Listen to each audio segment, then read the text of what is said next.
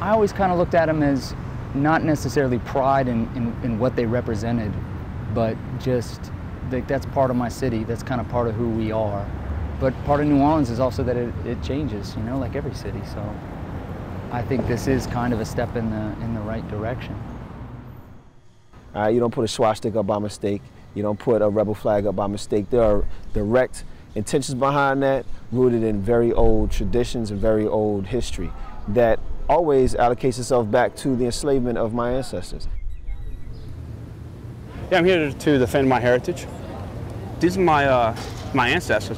When you try to explain to them about it, all they want to spout out to you is that you're a racist. It does, because we're not. It doesn't. It doesn't. It doesn't. Why is coming down there? It extends beyond racism. A lot of these people, even on the other side of those barricades, they want things to stay the same. Give me some facts.